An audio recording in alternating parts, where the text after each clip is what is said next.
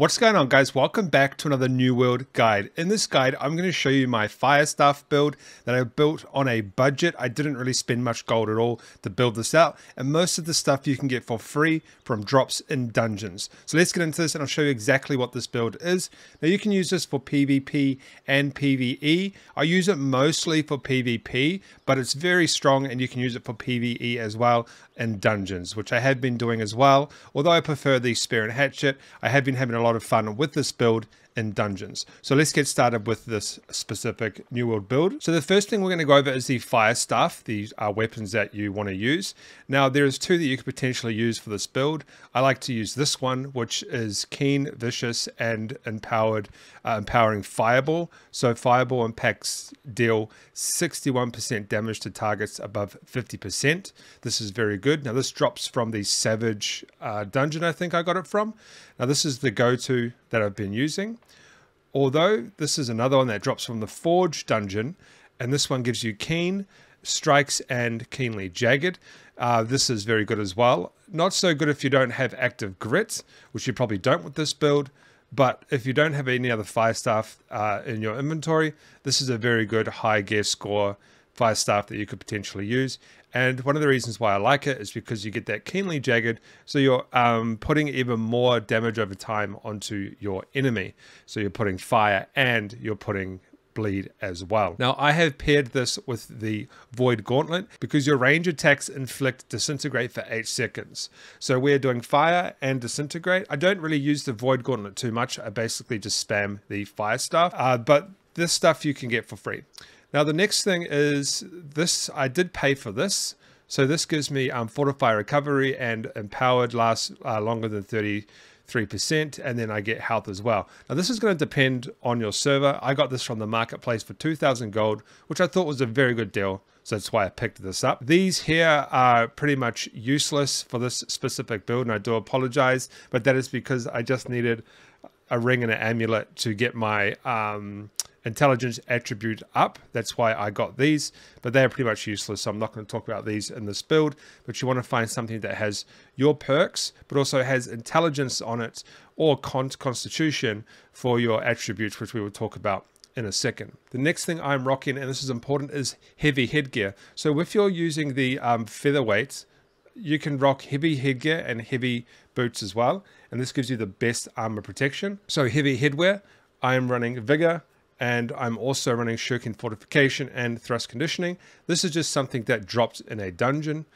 And then I'm running the featherlight one here, featherweight, sorry, and it has refreshing and physical aversion on it. And then I'm running this light pair of gloves here, which was a drop as well from a dungeon. We got enchanted ward, refreshing, and empowering breaker when your attacks are blocked, which is very good because you can block a lot of like AoE attacks that are coming your way. And then we've got this one here that drops for me from a dungeon as well, shuriken energy, refreshing, and health. Now this, remember guys, this is more of a PvP build out, but you can use it for PvE. And this stuff is pretty scuffed right now, but it's working very well.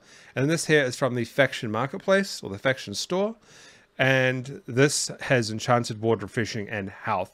Now, as far as the attributes go, with these, you're going to want to have constitution on your pieces and intelligence. You don't really want anything else. I've got a little bit of dexterity here. You'll see why in a minute. And that's basically the gear. Now the setup that we are running, the attributes we're running, I'll do this now before my food runs out.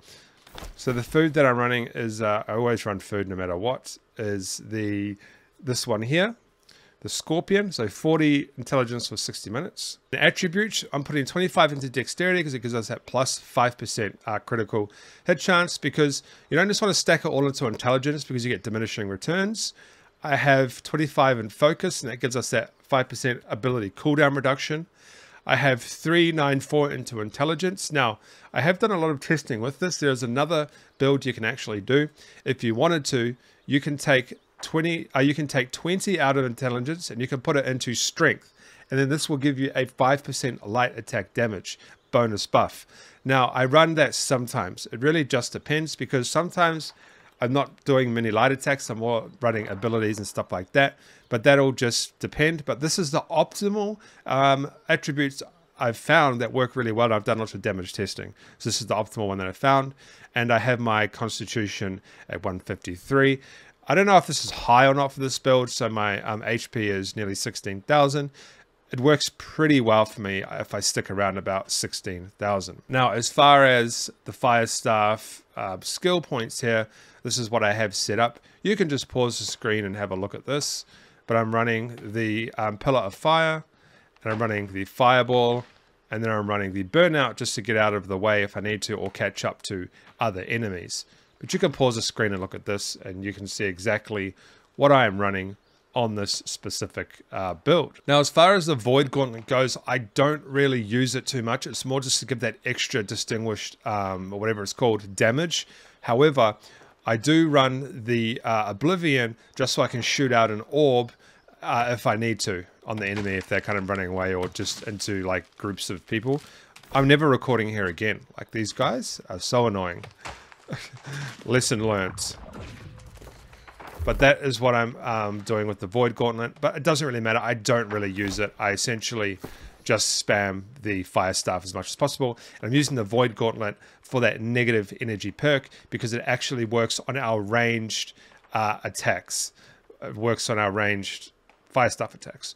Alright guys, so that's my Fire Staff build that I'm using. Now when it comes to the gems and all that, I haven't really figured out what gems are the best. I have these gems on this because I'm doing mutated dungeons with these two specific pieces, and the rest you want to go ahead and run something that gives you elemental protection but also gives you an extra fire damage, so those rune glass ones that you can potentially use. But I haven't really figured out the best ones to use yet, but I would recommend elemental protection and fire damage enhancement. Alright guys, I'll see you in the next video. Don't forget to subscribe, tap the notification bell, smash that like button, and I'll see you then.